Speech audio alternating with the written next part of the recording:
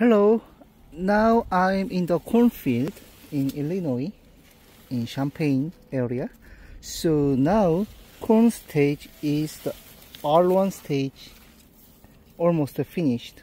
If you see, the silk is become dark brown color, which means the fertilization is finished. So right now all the pollen came down here and almost is done. So all the pollen came to the pistil of the ear, and then the fertilization is finished. So right now is the R1 stage and will become R2 stage. So since now is the grain filling will be started. So now is the reproductive stage to generate the grain yield.